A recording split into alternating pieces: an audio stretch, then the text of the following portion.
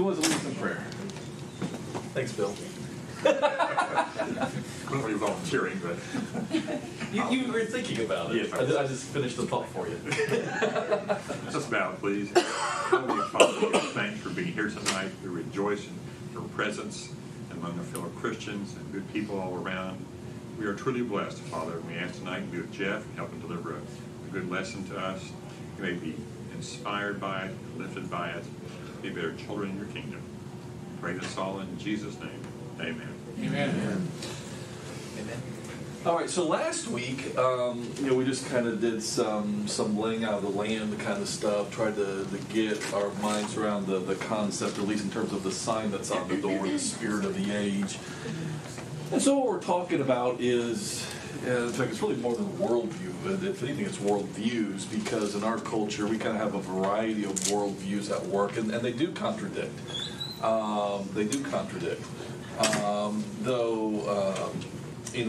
Like for instance, we have the LGBTQ revolution going on right now, but we also are as a culture, are people who are committed to Darwinism.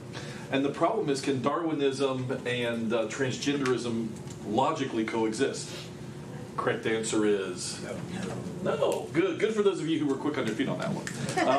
No, because at the end of the day, what is Darwin? What's one of the driving factors of Darwinism? Survival of the fittest, and the struggle to reproduce and survive.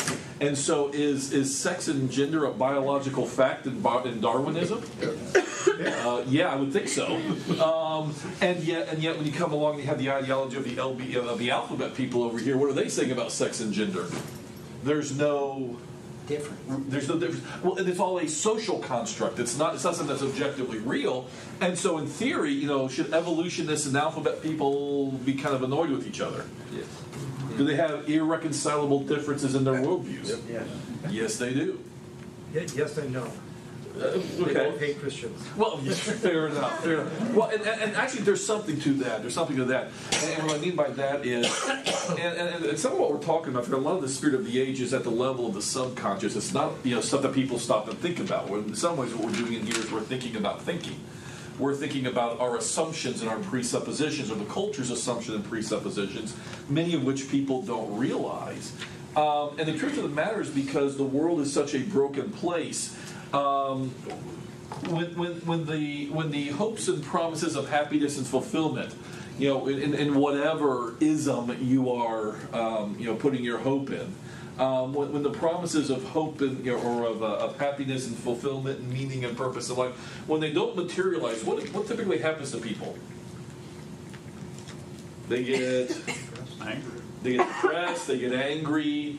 Blame everybody else. Blame God. But there we go. But you need a scapegoat. Yes. You need a scapegoat, and that's now we're really getting into the deep weeds of kind of sociology and a guy named Rene Girard's famous thinking on the 20th century. And he recognized that part of what's happened, especially it became very obvious in the 20th century, communism and a lot of these other major political systems over the course of the 20th century, that every system, because they don't work, they need a scapegoat to blame their failure on. Now, the truth of the matter is, there's nothing new about that. What did Rome do with Christians? Scapegoated them. There's nothing new about that. But when the promises, which are really lies of the culture, whatever culture you live in, when they don't materialize, people get angry, people get upset, and therefore you either have to confess your society, your culture, your ultimate beliefs are broken, or you need to find somebody to blame. It would work if it were not for, and throughout history, Christians have been an easy target. Not for a variety of reasons, nothing new about that. So yeah, fair point, Dan, fair point.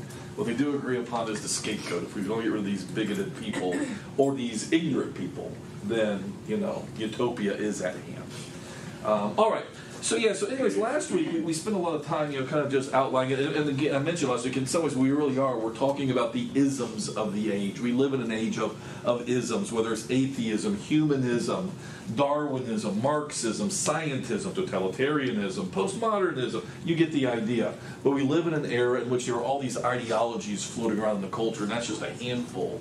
And they don't all mesh. They do contradict. That's part of the intellectual schizophrenia of the time that we live in. We live in a very fractured and crumbling society. And the reason so much of everything from our politics to our economics is getting weak and crumbling is because as a culture we have nothing to center upon anymore. There's virtually nothing of substance. I mean, yes, we may agree about hating Christians, but I'm talking about stuff you can build on. There is virtually nothing of substance in our culture that commands common assent anymore. It commands what?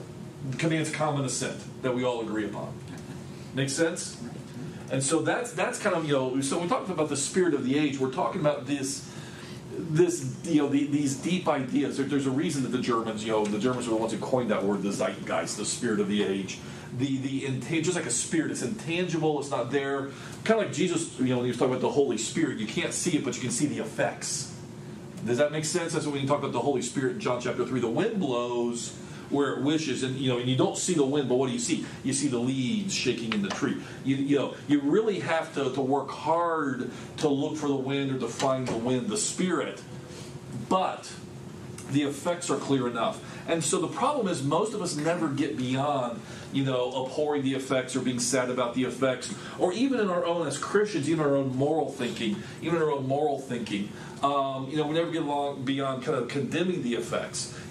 Sexual libertinism is an effect, though. I mean, society had to make other decisions before sexual promiscuity became socially acceptable. Does that make sense? And so even as Christians, sometimes we rightly condemn the effects and the immorality of effects, but we haven't gotten all the way down to the deep assumptions and presuppositions. And that's why, again, for those of you who were last week and those of you who were, as a way of review, we talked about the gap between those of us, say, 40 or 45 and over, versus those in their teens or 20s, in terms of even how they see the world, what makes sense to them.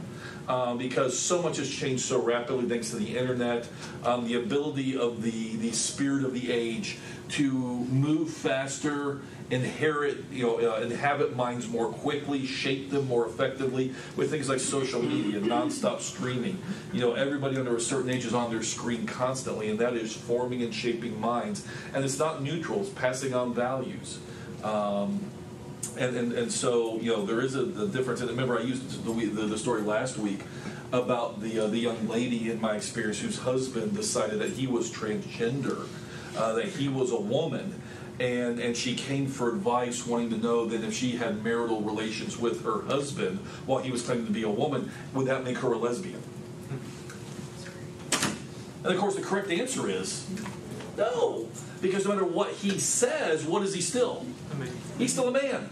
But God bless her. She was trying to do what's right. That's why she was asking the question. But what she was confused about was, and again, like so many people in the culture, if somebody says this is their identity, isn't it real? See, and for the young, even in the church, more and more, that's not a given. Because they've been bombarded, these 30 and unders in a nonstop media blitz through their phones, through their computer screens, their laptops. That tells them, that somebody's proclaimed identity is reality. I mean, after all, that's why it's violence when you don't use somebody's preferred pronouns. You've literally attacked their reality. Make sense? So we have a lot to talk about this quarter and trying to work this out. But Kenneth, you wanted to jump in there.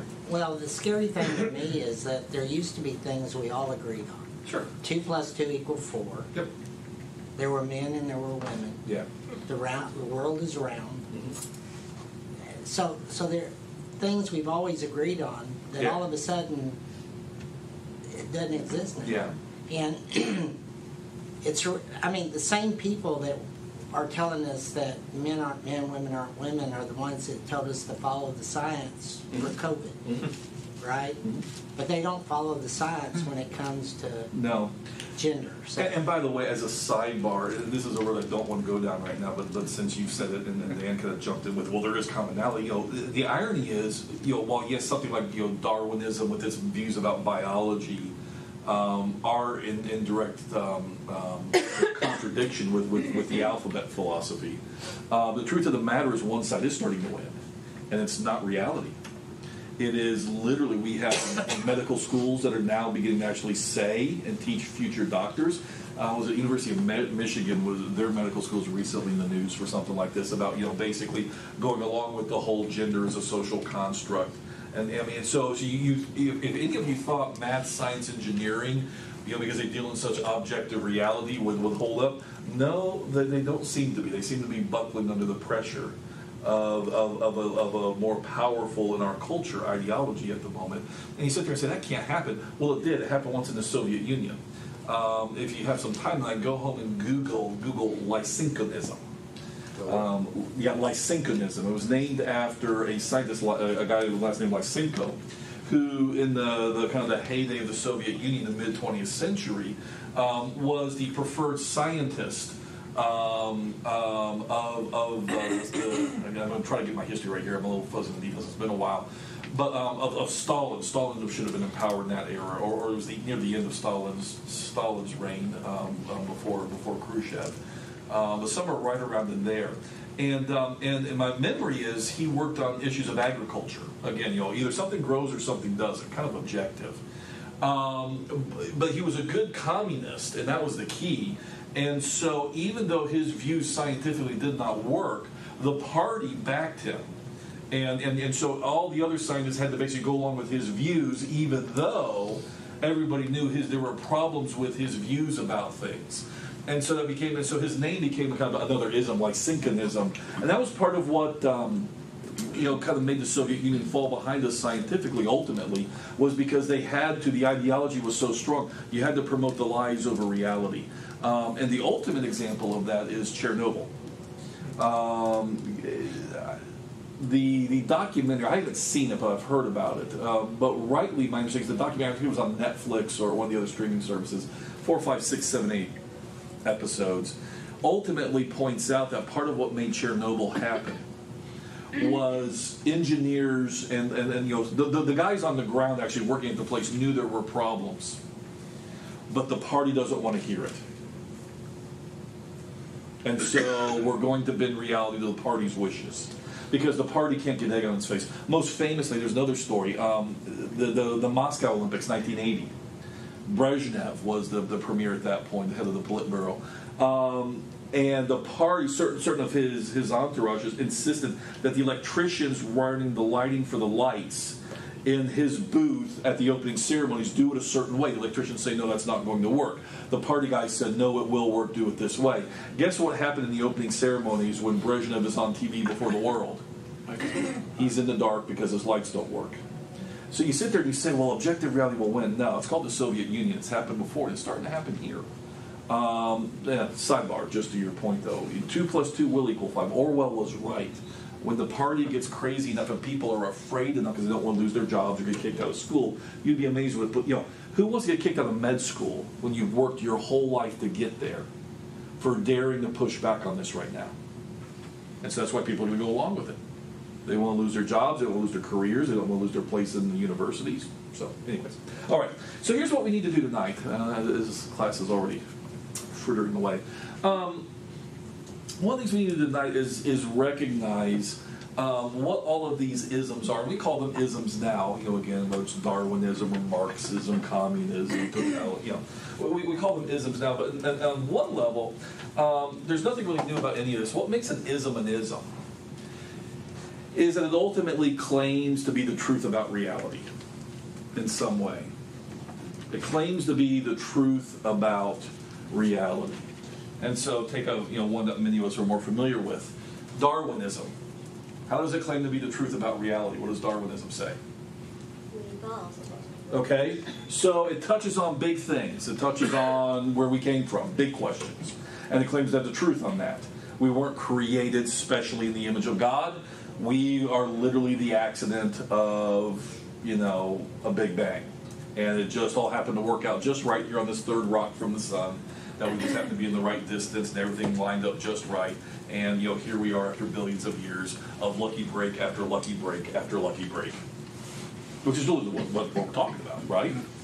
And so here we are tonight. But ultimately, why is it so powerful, influential? Because it claims to be the truth about reality.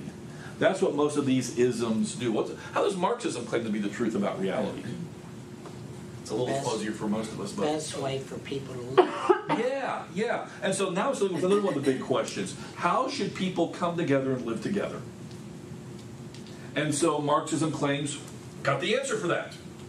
And this is the best way to organize people's common life. This is how we're going to organize the economy. This is how we're going to deal with private property. This is how we're going to deal with religion. This is how we're going to deal with the nature of how we get our leaders, et cetera, et cetera. But ultimately, because you stop and think about it, at the end of the day, there are just 3, 4, 5 really big questions that go to the heart of what ultimate reality, ultimate truth is. How did I get here? So if an ism is going to have teeth or legs, maybe that's the question it's taking on about. How did we get here? Number 2, what is the nature of man? What does it mean to be human? Is there any meaning to it at all? And again, in that one, you can spin out, is there any significance of being male or female? Certain isms like feminism would say, we talked about this last week, would say ultimately, no, not really. Anything a man can do, a woman can do better, at least in its most more radical forms, right? Which is why I mentioned last week a well-known feminist in a classic feminist text in 1970 literally wrote the goal of feminism is the abolition of gender. You say she's nuts. Truth of the matter is she may be dead now because that book's 50 years old, but we're living in her world, like it or not. But again, what is the nature of man? What does it mean to be human? What does it mean to be male and female? And so even like Darwinism, which touches a little bit, maybe the biggest single question that Darwinism is dealing with is how did we get here? That big one. But does it have implications for what it means to be human? Sure it does. What kind of implications does Darwinism have for that question?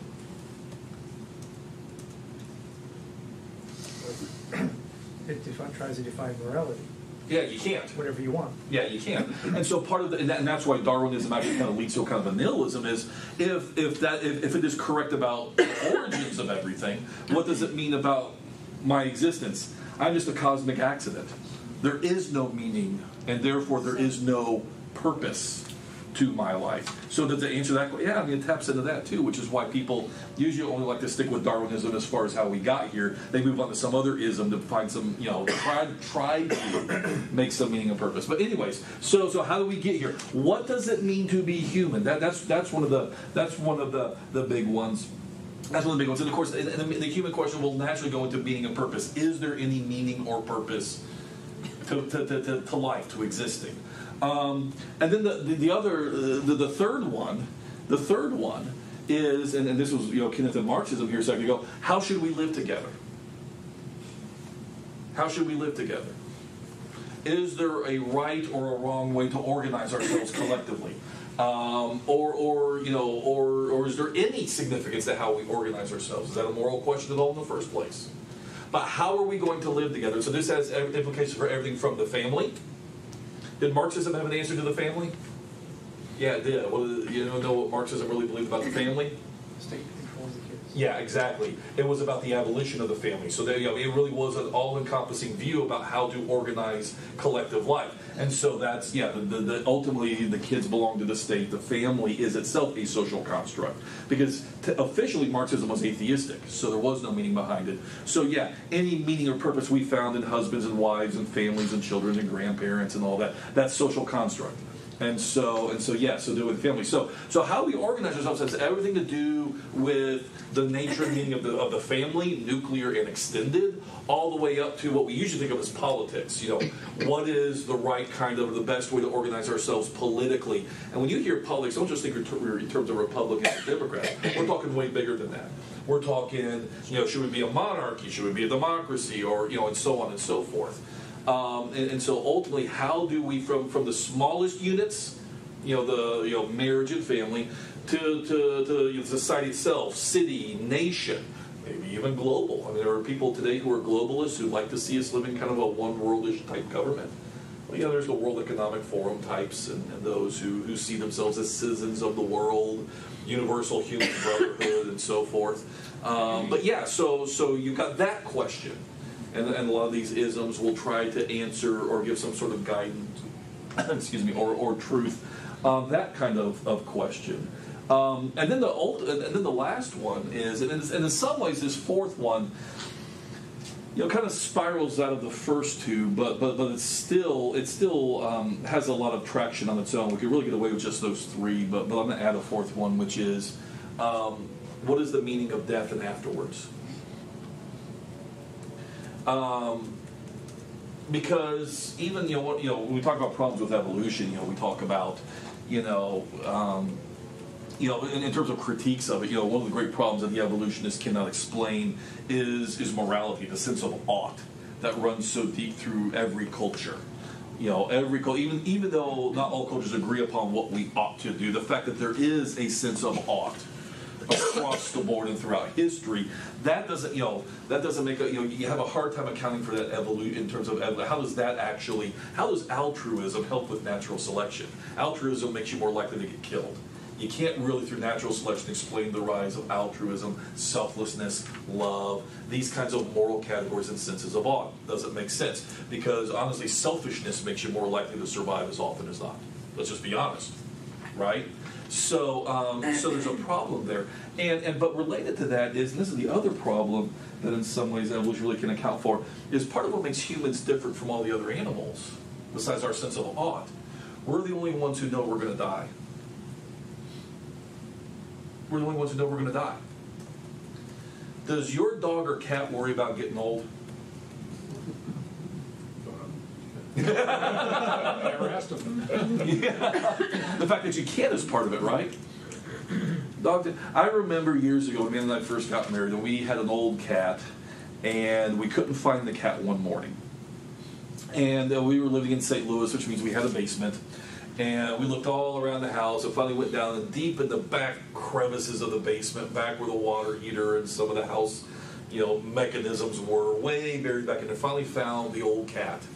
And she'd curled up in a ball. And she hadn't died yet. No, yeah, some of you think that's how it's going to end. No, she hadn't died yet. But she had crawled off to die. No fuss, no muss, no existential angst. No, I'm going to stay in the hospital as long as possible. You're going to do everything that the doctors can do. I'm taking every drug. I'm getting every procedure, every treatment. You put the pacemaker and the defibrillator in if you have to, but I'm not going until, right? Because that's what people do, right? How often do doctors have to go in and try to reason with the family or patients and just say, look, it's time? But not the cat. She just wandered off to a corner of the basement. She was going to die. She just, however, and animals do. I mean, it's Philly. Animals know when it's their time. And she crawled off in the corner to die. No existential angst. No fear. That's not how humans are. And let's be honest, even if you're a Christian and you're in right relationship with God, and you think about dying, doesn't it still make you a little uncomfortable? Yep. The one honest man in the room. but I mean, I'm seeing, your faces are giving you away. Even if you sit there and say, the whole reason I'm here, and I do what I do and live the way I live and have the faith that I have and made the sacrifices I've sacrificed, is because I want to go to heaven when I die. And yet, you sit there and say, okay, so you've organized your life around this, and if you find out tomorrow you got pancreatic cancer in 3 weeks, and now you're one of Trey's customers. Let's be honest. Anybody really sit there and say, oh, that's what I've been living for. Time to go. Time to go to the next step in the next chapter. But my list is not complete. I can't go. There's some of that. I got kids I want to finish right. I mean, I get that on one level, but let's be honest, it's not just that. It's fear of the unknown. But God's already said we've got promises. I know. It's But unknown it's, to us. and that's why it's called faith. Because, and Abraham says, welcome to my world. Go take a walk. Abraham said, and that's why God holds up Abraham and the rest of the Bible as, this is what I'm looking for. This is what I'm looking for. You got to trust me and take a step out into the unknown. So anyway, at the end of the day, we're the only ones who really wrestle with that kind of stuff. And evolution, that's something different, man. That's something different. So those are kind of the four big ones, right? How did it all get here, including us? What does it mean to be human? Because it's funny. Again, despite all the materialism and atheism and everything, we get intuitively there's something different about us. The cats don't get together and form universities to try to figure things out. They don't do. You're laughing because you get them. There's such a distance, right? The cats don't do that we know of. So what does it mean to be human? How do we live together? And what happens when we die? The four big ones. And so when you think about it, most isms in some way, what really gives them their teeth, and why people get so angry if there's somebody who's bought into an ism. You're a scientist, you're a biologist who's all in on Darwinism. You're a woman who's all in on feminism. You're a political junkie who's all in on socialism or Marxism. When somebody's all in on one of these isms and you challenge them on it, what happens? Is it usually a calm, collected conversation? No, what happens? People get defensive. That's the polite word for it. More bluntly, what do they get? Angry. They get angry or they get upset. Personal. It's personal. Why? Because they bank their life and their sense of themselves on this. That's what's going on. And so again, so the truth of the matter is these isms, Darwinism is not science, it's religion. Because the ultimate questions it's answering aren't scientific. Same thing with Marxism. Because it's going way beyond just a basic economic theory. We can debate Keynesianism versus Hayekism, versus some of the other economic theories. We can debate those. But that's not what we're talking about. Why do people get so? Why did the Soviets enforce it at the point of a gun? Because they were absolutely determined to pound that square peg into that round hole. Because it was a religion. People don't kill for things unless they matter to them. People will kill for religion. That's most of human history. That's most of human history. What did Jezebel say to Elijah after her prophets were humiliated, her Baal prophets were humiliated? What did she say to Elijah? What was she going to do to him? She's going to kill him. What did they do to Jesus? As Jesus reminded them before they killed him, what have you done to the prophets all the way through, no matter what you say now? What'd you always do? Kill them. What did we do in Europe in the Middle Ages between the Protestants and the Catholics? What did we do? Killed each other. Slaughtered each other. Christians, Muslims. Yeah, that's right. We can go into that part of the Middle East. So that's the thing is. So what I want to do, let me get Kenneth's hand real quick. Then I want to give you a kind of some categories, some ways to think about some stuff as we go forward here in the next few weeks. But yeah, what did you want to say, Kenneth? Or is it left? I think I forgot. It is a bad word. Okay, fair enough. Fair enough. So having recognized that these are kind of the four big questions that the spirit of the age must answer to challenge. And again, it's always religious at the end of the day, whether you realize it or not. We're talking religion and other religions. Which is, by the way, the ancient word for all this was idolatry. Idolatries were just ancient isms. What did, going back to it real quick as an example, the story of Elijah challenging the prophets of Baal at Mount Carmel there. That's a real easy example to see what's really at stake. What had not happened for 3.5 years? It had not rained. Baal was the Canaanite god of the storm. And so what's the whole, that's why the rain that, it's important Elijah sees the cloud like a man's fist out, If you ever get to go to Israel, Carmel is right there by the Mediterranean Ocean, so you can see. And that was the whole point, was finally rain was coming. But so what was the nature of the contest? Baal claimed to have the answer to a crucial aspect of their society. They were an agricultural society. They needed rain. They needed water. And even beyond that, Baal went to fertility itself. That's why it was about having babies too, which it's kind of fascinating. Again, just as a sidebar, modern culture, we abort and contracept our babies away. For most of human history, people were begging to have babies. It was something they organized their religions around. It's kind of interesting how we really are. Not that I dare I give him credit, but John Paul II rightly called us a culture of death. And we have embraced death, diminishment in ways we don't begin to realize in the modern 20th century. We literally thwart life intentionally. The ancients, this was part of their ideologies, man. So that was the whole point, was the challenge between God and Baal. Who really drives the life cycle? Rain leads to crops, leads to even your own personal fertility, leads to babies, leads to everything good in life. Who's accomplishing this? And so at the end of the day, idolatry was the ancient version of the isms, the spirit of the age.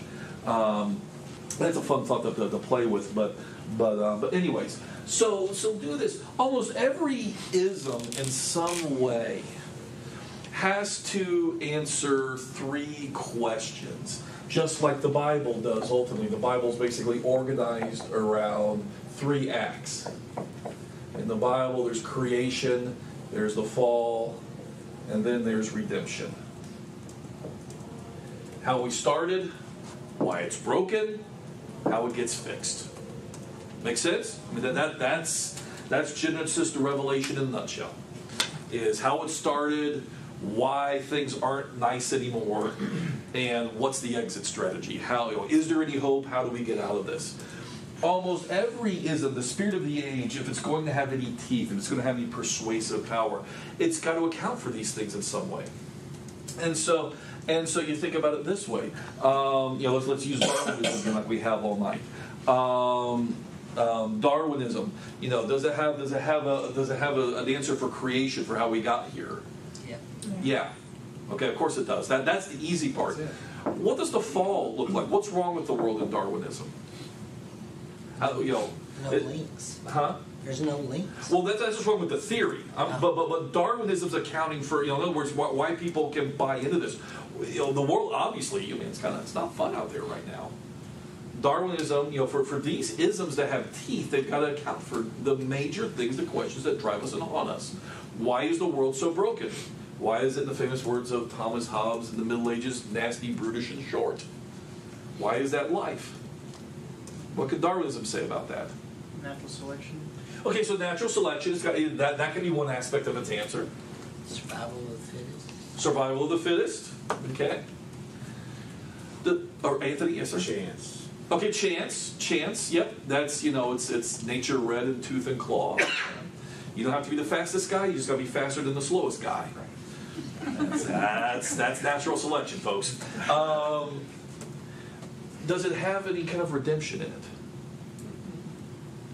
Maybe not. Well, if we evolve into something better than ourselves. Oh, yeah. It does not have an end point, because in theory it can go on forever, but it does have a sense of redemption, which is this word we call progress. I mean, at the end of the day, are things better now than they were 300 million years ago, Darwinistically speaking? Well, we're here and we have electricity. Y'all got to think more like pagans. Come on. Yes, the answer is yes. Yeah, if you got no hope and you got no God, then yes, things are a little bit better. But with Darwinism, it's really not about this type of progress. It's about Biological progress. Sure. Right? Sure. So we should be, over time, we should be getting better. Mm-hmm. Not because of the medical, but because our bodies have developed better. Well, sure, but have you seen the apes? I mean, we have. Yeah. You got to think like a Darwinist. Well, no, I understand. I don't see much with regards in the last 3,000 years of men changing. Well, that's why you're a Christian and you're here. Yes. Yeah. But that's, There you go. but yeah, I mean, no, we certainly biologically proved on the apes. They're in the cages and we're in here. Right? We put them in the zoo now. So again, Darwin, or again, use another one that's common. Let's go to the political world. Marxism. Does Marxism kind of have a sense of the nature of man? Is man naturally good or is man naturally evil? Naturally. In Marxism, no, man is naturally good. What's wrong with what's the fall? What's wrong with the world in Marxism? Capitalism. Well, capitalism, and to be more explicit, private property, really private property, and so that's the fall. And of course, especially in Marx's view, most private, is private property broadly held, or does it tend to what's the word I'm looking for? It's minority held. Coalesce, right? I mean, it kind of, the means of production wind up in the hands of the few. And so that's the fall. So the truth of the matter is, if it wasn't for private property in the hands of a handful of evil men, the capitalists, the bourgeois, Bill Gates. If Bill Gates, you can say that now. You're retired. I'm telling you. He's the biggest farm landowner. Yeah, people do not realize. By the way, his problem is he's a man with no meaning in his life. That's exactly who right. literally is trying to save the world Exactly. and will get us all killed if he's not. God will do what God. No, but the he's point is, evil he's man. going to drive us off the cliff collectively That's correct. because he does not live in reality. That's right. So yeah, So, things like Marxism, socialism, those type of isms, it takes a lot of faith sure. to be one. Because, Sorry for religion. Because there's no example of it ever working. Yeah. Because men isn't. And yet- All men are good. And yet, there are people that just think that's the redemption. But there's no example it's ever worked, even though it's been tried. No, well, that's why I remember somebody once, one pundit once being inspired to say the problem, the socialists believe that the reason socialism hasn't worked anywhere is because it has not had the right people in charge yet. And they are the right people. Well, yeah, that's right. But going back to, let me stick with me for a sec. So again, Marx said the fall is, but because people are collectively good. This is an important point because I want to come back to this real quick too for the bell catches. Because one of the most common threads across most isms that are influential in our world today, and this seeps into the church, we believe that people are inherently good, and the only reason they're not good is because something outside them, the social structure. In Marxism's case, it's the greedy capitalist landowners and business owners and factory owners, and we would, as a society, collectively be good if we really got rid of that class of people, distributed everything broadly, which really means nowhere. Because by the way, the Soviets wind up having an elite still. Everybody's read Animal Farm, right? The pigs. All animals are equal, but some animals are more equal than others. And it always happens, because by the way, there's always going to be hierarchy. We need to talk about that next week when we go back and we put what the Bible says about this in some ways that we miss, which is why we're more gullible to some isms than we realize sometimes. But anyway, so again, a common like Marxism, says there, it says again, and more dangerous than just what it does economically, it's a false view of human nature. Now, hear me when I say people are inherently good versus the mistake that says people are inherently good. I'm not talking about original sin. We're not talking about Calvinism here. But what we are talking about is, what did Paul say in Romans 3 and verse 23 about humans collectively? Basically, everybody who gets to the age of moral accountability and decision making, what does everybody actually do? Sin. For all have sinned. And so one of the most dangerous isms, or most of the isms that we're talking about that form the spirit of our age, is that almost all of them believe that people are inherently good, and that if we are not good, it's the system's fault. Whatever the system is, whether it's the economic system, the political system, you came from a bad family, but it completely removes individual human agency. That's, by the way, why certain people now don't really believe in crime anymore. People don't make individual choices. It's the system's fault. The education system, but it's something outside them. We people don't make individual moral choices that break the world. And that's true. And by the way, and that's across most isms. Why? Because 200 or 300 years ago, atheism became the fact. Even though Christianity still had a lot of cultural influence, atheism became the de facto view of a lot of society's elites and leaders and so forth. And so, if you're going to write your own story, are you going to be the bad guy or are you going to be the good guy? You're going to be the good guy. Of course you are. And the other thing is, under Darwinism, that's why I keep coming back to this one, Darwinism had teeth beyond biology. When we talk about biology, Darwinism, especially in the late part of the 19th century, now it's just in the water. We've absorbed it without even thinking about it. The evolutionary concept that everything is progressing, everything is getting better, left the realm of just biological ideas that we are evolving biologically into also, after all, think about the late 19th, early 20th century, where a lot of things seemingly getting better. Was technology advancing? I think especially in Europe and the United States. Alexander Graham Bell, the telephone, electricity, the car. Think about how many things that are now staples of life came at the end of the 19th century. things that now we just modify or slightly improve, but they were new. They literally came in and revolutionized how we live, how we build our cities, how we organize our lives, how we work, how we live. So we must be getting smarter. Well, that's part of the blindness of the isms. Just so. the beginning of the World War I to the end. Well, and that's why World War I was part of the shattering of that. We have all this great new technology. We can also slaughter each other much more efficiently now. And that was the wake-up call of World War I. Mother's philosophy was that communism, socialism, well, yours is mine, and what mine is mine, well, yours is mine too. If you're in the political.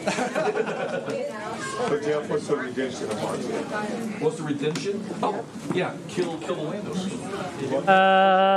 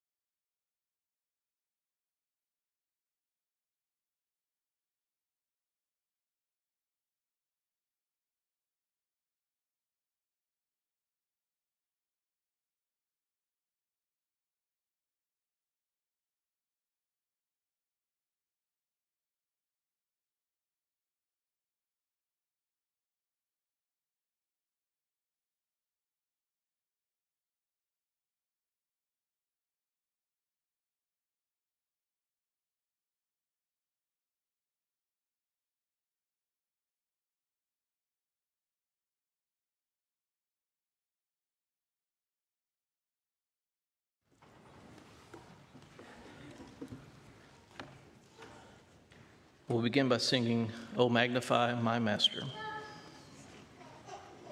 After we sing this song, we'll go to our Heavenly Father in prayer. "Oh magnify my Master."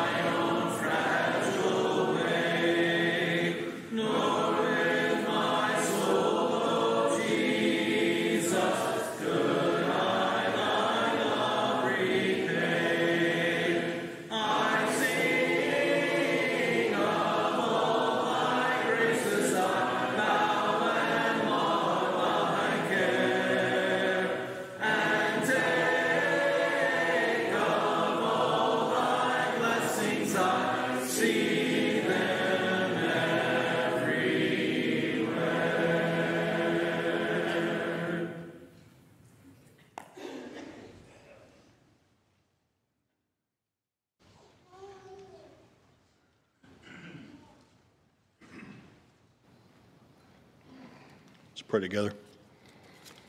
Dear Heavenly Father, thank you for this evening where we can come together and worship.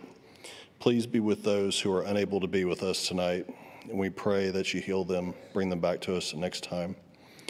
Let our service to you be pleasing and encouraging to one another. In Jesus' name, amen.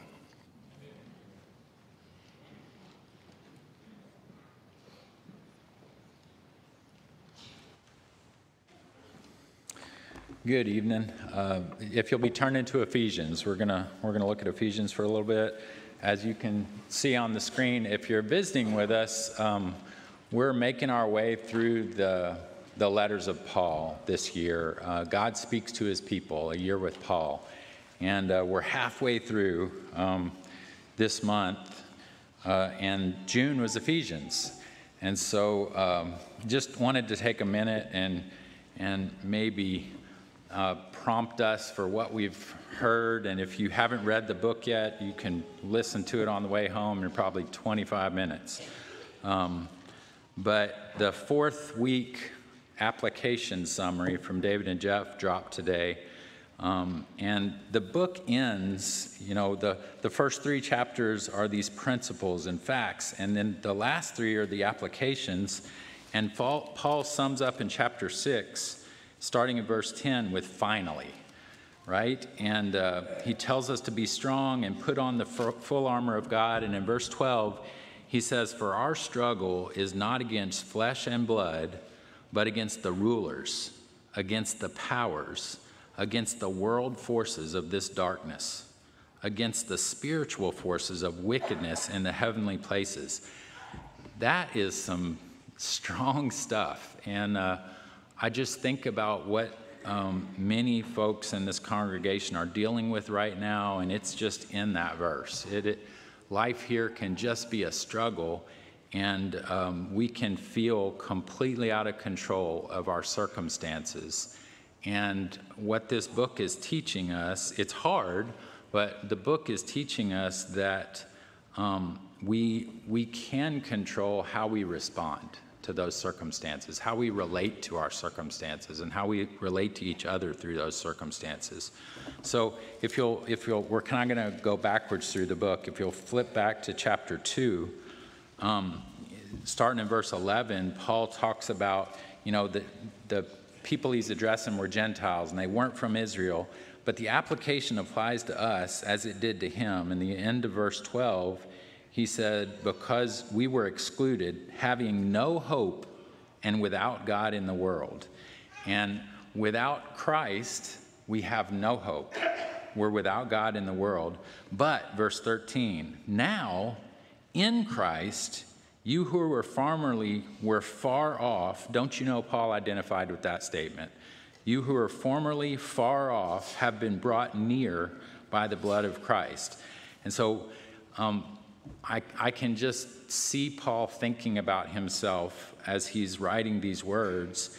And now to the front of the book, the reason he's communicating with these people, verses 15 to 20 or so, we're going to skip down to 17. He wants them to have a wisdom of revelation in the knowledge of him, of Christ.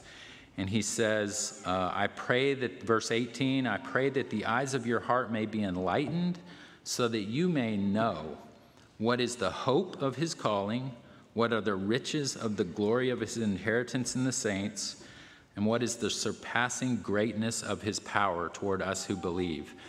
Just really powerful statements when we think about how dark and strong the forces of evil can be in the world and the power that we have access through Jesus. And so now as a prompt for next month, we're going to be studying Colossians, and we'll start that Saturday. And if you look at Colossians, many of you in the first chapter will have a subtitle, The Incomparable Christ, right? Starting in verse 13, just some amazing thoughts about Jesus, how, all things exist by him. All things were created by him. He's before all things. He holds all things together. And the conclusion of our thoughts tonight relate in chapter 3. Is Christ your life? Is he what you live for? Is he who you live for? When he comes, will you be revealed with him in glory? Look at chapter 3, the first 4 verses. If then you have been raised up with Christ, keep seeking the things above, where Christ is seated at the right hand of God. Set your mind on the things above, not on things that are on the earth. For you have died, and your life is hidden with Christ in God. When Christ, who is our life, is revealed, then you also will be revealed with him in glory. Jeff said today on the 4th week application, it's not complicated. It's just hard to live. Pushing our old man to die or to stay dead. So tonight we've got an opportunity. If you haven't put on Christ, you're without hope.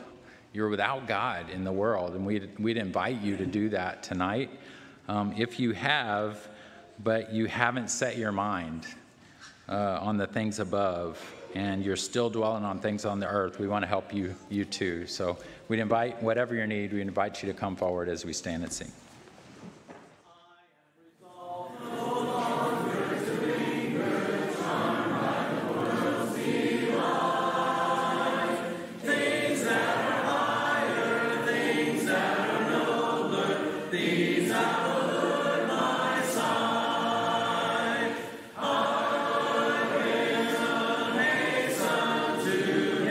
Hasten so glad and free.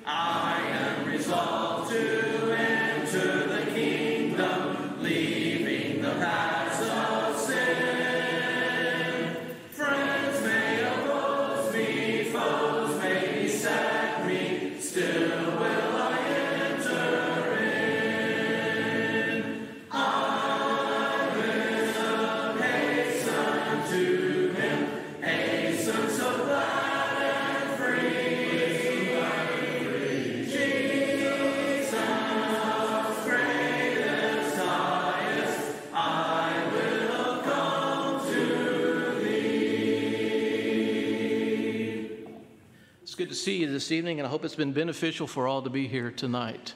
We'll be dismissed with a word of prayer, and then we'll call it a night. Will you pray with me?